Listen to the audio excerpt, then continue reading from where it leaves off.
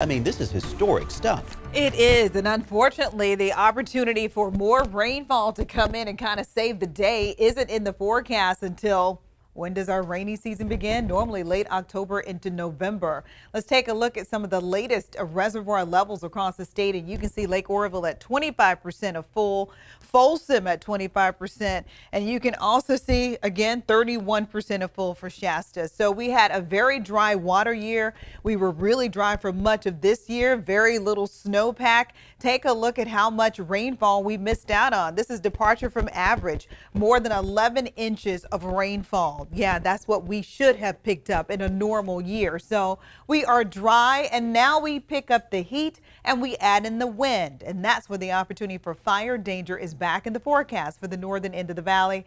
And that does include parts of Butte County, where we do have the Dixie Fire. So afternoon highs today was 99 at Sacramento Executive Airport. Average daytime high is 93. We had 100 degrees. That was at downtown Sacramento. 97 degrees coming in Stockton. 102 in Marysville. 102 in Oroville. And even the foothills were pretty hot with 97 in Auburn, 98 in Jackson, and 95 degrees coming in for Placerville. So for your weather headlines, the next couple of days not quite as hot. And then critical fire weather comes in midday Wednesday well into Thursday night. And the red flag warning is it for areas adjacent to the Dixie Fire. We're going to take a closer look at that right now. So we have the Dixie Fire, and this is a look at the outline of it, the burn scar area. The Beckworth complex has wrapped up, but we're also watching the Tamarack Fire, and that's where we have a fire weather watch.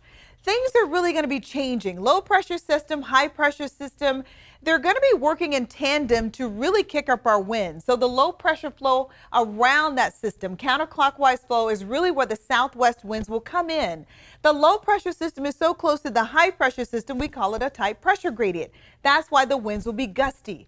Gusty southwest winds are going to be coming into play. Here is again that Dixie Fire just south of Lake Almanor. And again, that's going to be the concern. Southwest winds pushing a lot of that right up to the lake, and also could be on the other side of the lake. And that's why, again, we do have those mandatory evacuations for Chester. So we got the red flag warning in effect beginning midday again tomorrow. And then we have the fire weather watch. Just in case you're wondering, what's the difference between the two? Red flag warning means you need an evacuation plan in place. That means those conditions are imminent. That's what we're expecting to happen, and we feel very confident in that forecast. Low humidity, strong winds, dry fuels. We're talking about low humidity, 7 to 20%, winds gusting up to 35 miles per hour.